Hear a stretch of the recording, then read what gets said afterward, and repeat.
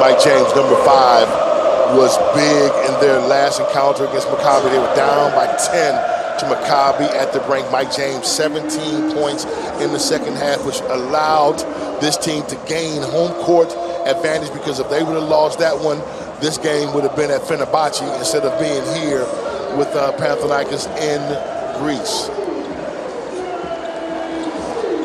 Garcia Bradovich had a lot of history with this organization, coached here for 15 years, and did a tremendous job of coaching this team and developing players and winning EuroLeague titles.